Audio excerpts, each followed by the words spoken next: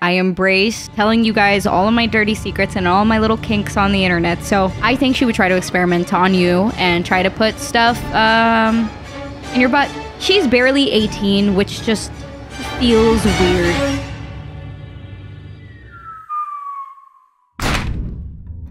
I think at this point, cringe is kind of a brand, and I embrace it. I embrace telling you guys all of my dirty secrets and all my little kinks on the internet. So you requested this ass. Tons of you now are asking me to do a bunch of boyfriendability, girlfriendability, dating videos. So I deliver because I like to please. I aim to please. So let me know if you guys want to see any other ranking tier list of boyfriendability, girlfriendability of any game or thing next, because I love you. Mwah.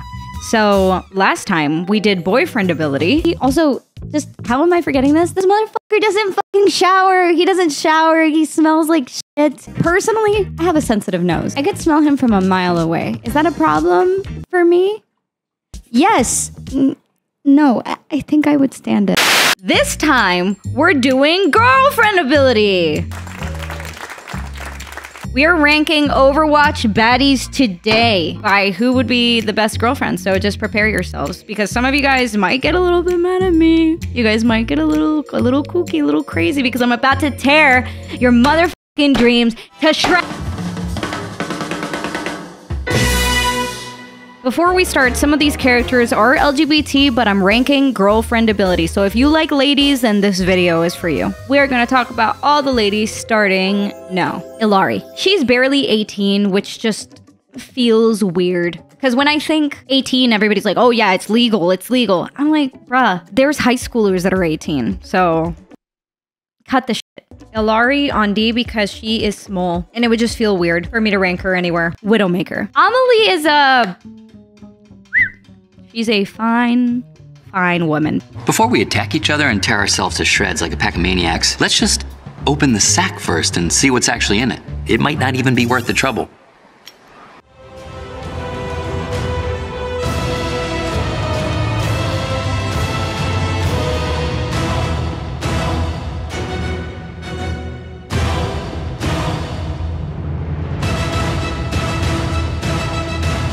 Okay, it's worth it. But she would not be a good girlfriend. I feel like if you ever try to ask her out on a date, she would step on you, spit on you, and tell you that you're worth absolutely nothing. Nada. Zero. Zip. How dare you for even looking in her direction? She's just always giving me that vibe. She's a hard ass. She's rude.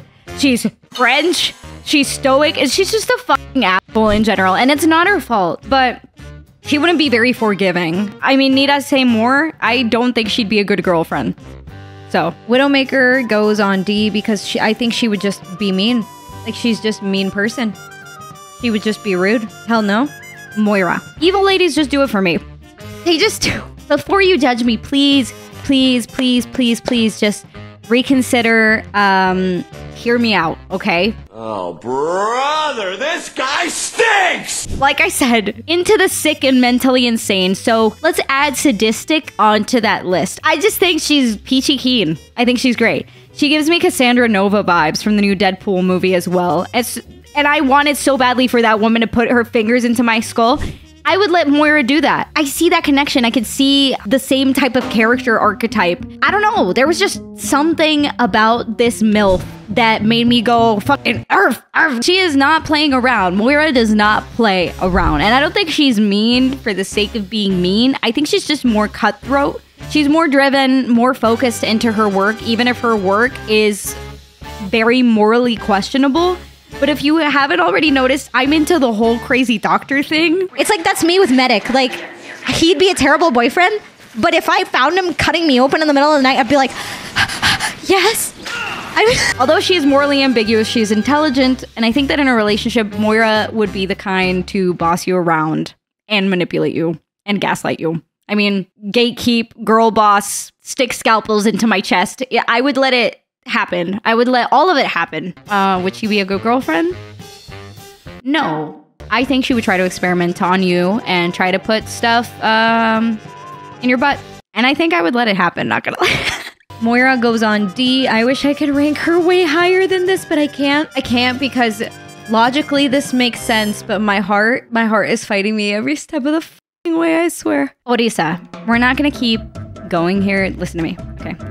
Listen, last time I put all the Omnics on low tiers, you guys were like, she's Omnicist, she's Omnicist. She's literally a fucking centaur robot girl. I mean, y'all freaky motherfuckers would totally on that, but I'm just gonna say here and now, the most fulfilling thing you're gonna get out of her is a ride on her back. And that's saying something.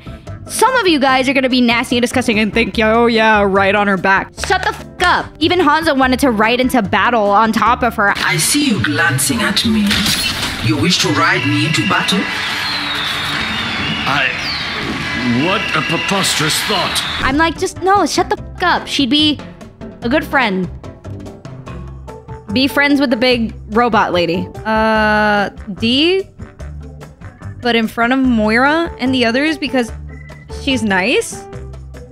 Echo. First, Echo is designed to learn and adapt to various situations and people. So I think she'd be interesting to chill with and kick it with, but that's it. She's also 14. Disgusting! Ash. Ash is literally fueled by spite. Yes, like, you heard me. She's all confidence and leadership, but it comes from a bad place. That means that she's just emotionally unavailable, and she could be very volatile. So being with her would also mean being part of her dangerous gang, and there's just a lot of cons here. I think that she wouldn't trust you as easily as you think. She's very reserved in her personals and with her emotions, but, smash. Yeah, like, holy shit, I love her. I love sexy outlaw ladies. Sadie Adler was just like peak. She was peak. So Ash is peak too. Ash goes on C because she's also kind of a mean lady. So C, Junker Queen. Mommy? I mean, can we just establish that the buff Overwatch ladies are peak? Creme de la creme, top tier, bro. I would literally ask permission to look upon her. I would. She could destroy me any day of the week, and okay, this is just me and just my brain talking, but would she be good in a relationship? I just don't think Junker Queen is looking for a relationship. She doesn't seem like the type of woman that's in a relationship looking mood at this point in her life. I think that she is thriving off of her success and her status, and that she will make you know it. So I think that she would be the kind to be like, hey, let's get down and... but not actually commit to anything, because she's got options. She's got all the options in the world. Dude, I don't know, but Junker Queen is a fucking... Ow! Sorry. Junker Queen goes on C, and I know y'all are gonna yell at me for this, but I just think she just doesn't want to be your girlfriend. And if she was your girlfriend, she'd be a pretty interesting one at that, you know? Sojourn. Sojourn isn't your typical upbeat lady from Overwatch. She's more reserved. She's more mindful. And may I say, she's more demure. She's the kind of girl that if you'll need her, she'll be there. I think she likes to be needed too. Despite her rocky relationship with Overwatch and with everything, I feel like she's just at peace. She's at zen. She knows to fight for what's right. So she would be nice. She would be a nice friend, I think, more than anything else. She's a bit more serious than the others. Quiet, but not soft-spoken. And I don't really think that she would be looking for anything at all. I mean, she's got a dog, she's got a good life, a good place to stay, and that's all she needs. So I don't think she'd be very interested in a relationship with anybody. I mean, she's in that era in her life. That's the kind of aura she exudes. Sojourn goes on C because, I don't know, she just doesn't seem interested in any relationship either. Fada. Fariha is, she's just fine. I don't know how to explain it. She's just like, meh.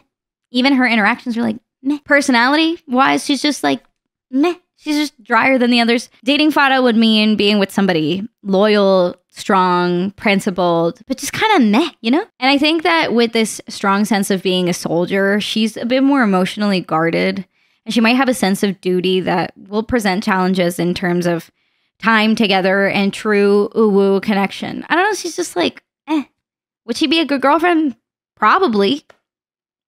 It's kind of hard to say, right? It's kind of hard to say. So, hey, we're putting Fada on B because, like I said, it's just mid. Symmetra. That's my main girl. And before you unleash the dogs on me, be patient and nice, okay? I'm only human.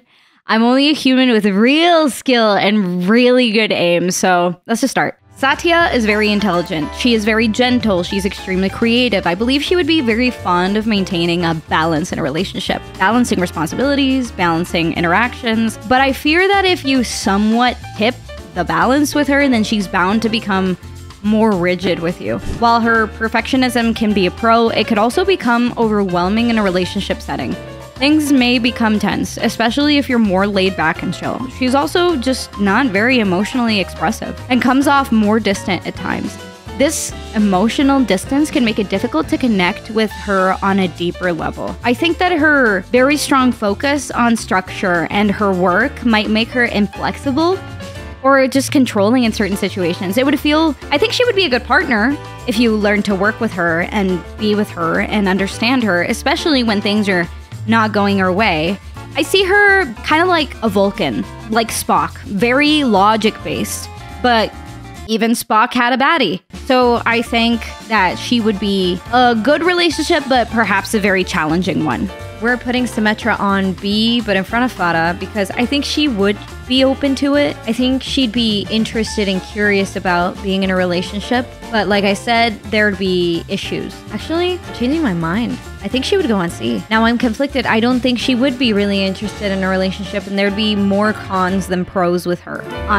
Anna is an older woman, and if you're into older women that have trauma and complexes, then you've come to the right place. This woman that's been through hell and back is not held back by these experiences. I think she's a very caring and loving person. She is a mother, and that changes you. When you're a mother or you have a child, you often have more life experience than everybody else. Not because of age, but because of what you've had to deal with raising another person. I think she would be a very just caring and loving individual in a relationship. And I think that she's ready to settle down, because of her age. Like, she's not into playing around. She's a bit more slower paced, and she's quick in battle, like she's constantly fighting and everything. But I think that when it comes to like being in a home with somebody, you just gotta be a bit more chill, dude. When you're that age and you've already done everything, seen everything, like what are you looking for? You're looking for love, dude. You're looking for love and companionship. Anna goes on B. She would make you tea in the morning. You can make her tea in the morning, whatever you fancy. I think she'd be good. Diva. Hana Song. She's fun. She's energetic. She's charismatic. She's a pro gamer. She plays video games. Perfect girl, right? Gamer girl. Arcade dates. Mario Kart and chill. The possibilities are endless. She sounds like the whole package deal, right? Well, let me just shatter your dreams. They call me the dream killer. Diva has a bit of a kid spirit, which I see as her possibly not taking certain situations seriously. I can see her being a bit of an arrogant person if it ever came down to an argument. You know what I mean? She's also toxic as fuck.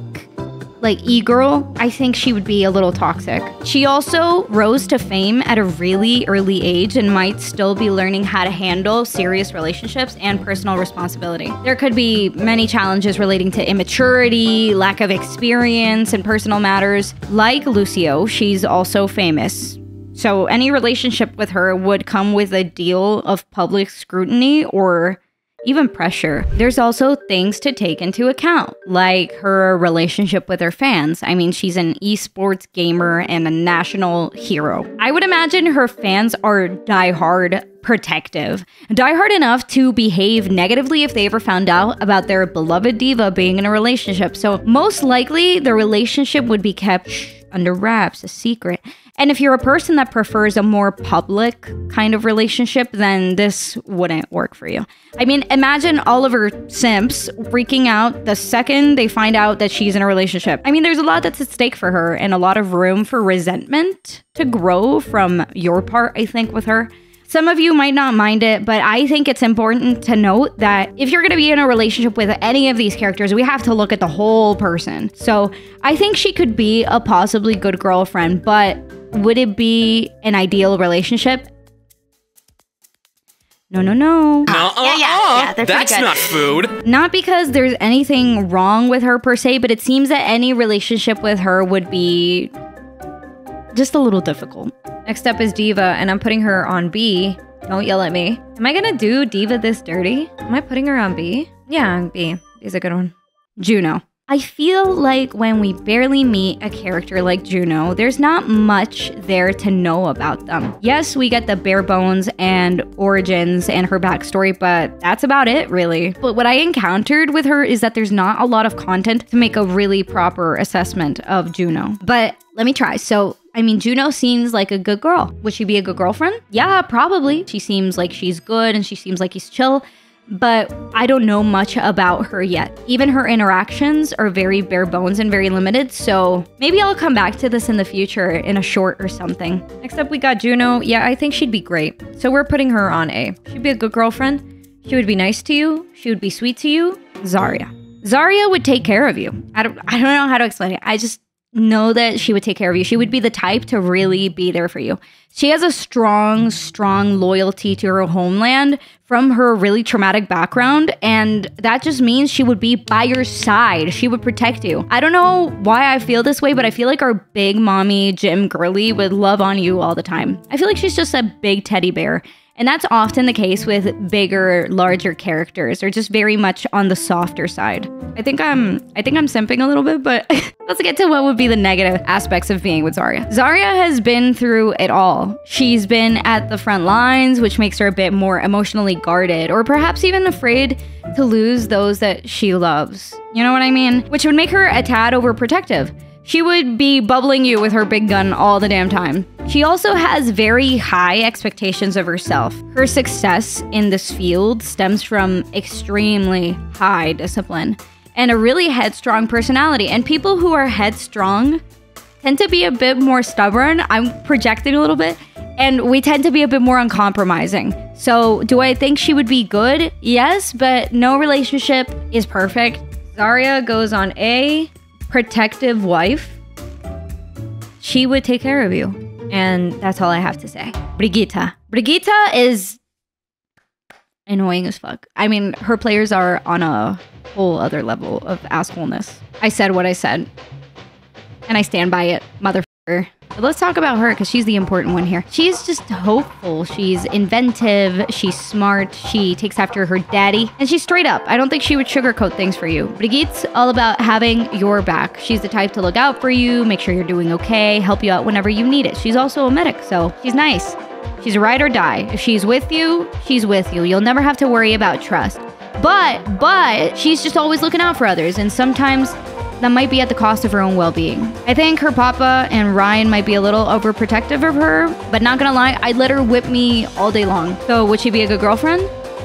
Yeah. Brigitte goes on A. Protective, sweet, soft, caring. What else could you want? May. May is just all warmth. She's just all softness and cuddliness, and it's so apparent to see in every interaction that she has.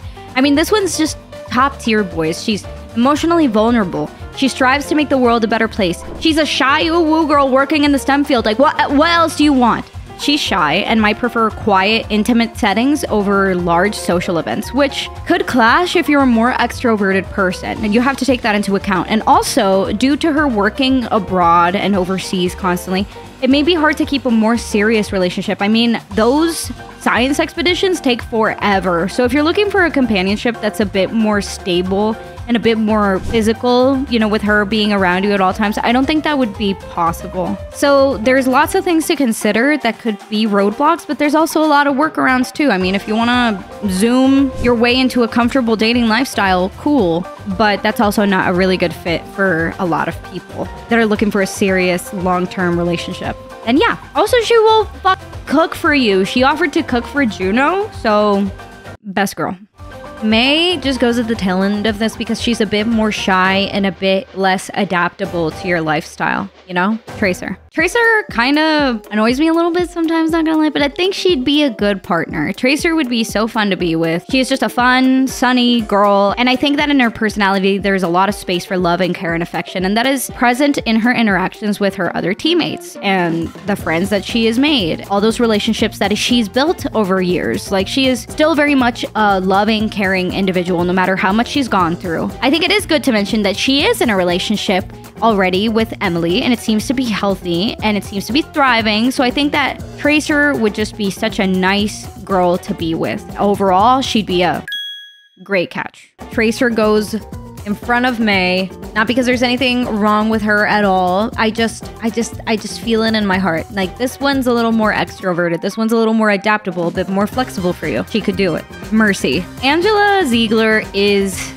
a catch. I mean, what can I say? She's just like the safest option. She is literally the chocolate chip cookie. She is creative, loving, and dare I say, homely. I mean, she feels like home. She looks like home, and she probably smells like home too. She looks like she smells like a Bath and Body Works candle, like one of the really warm vanilla ones for the fall. Like, I don't know. That's just what she exudes. She comes from a family of doctors, so the care for others is ingrained into her system. She's a sweet woman. I mean, she is the angel sent from heaven, just like the pick of the batch, perfect MILF that you would find.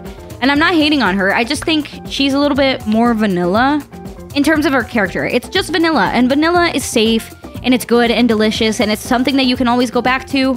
But, you know, I mean, she's just perfect, right? So would she be a good girlfriend? Yeah, definitely so. So I think Mercy goes on S, definitely. Like, what did you expect? She's just good.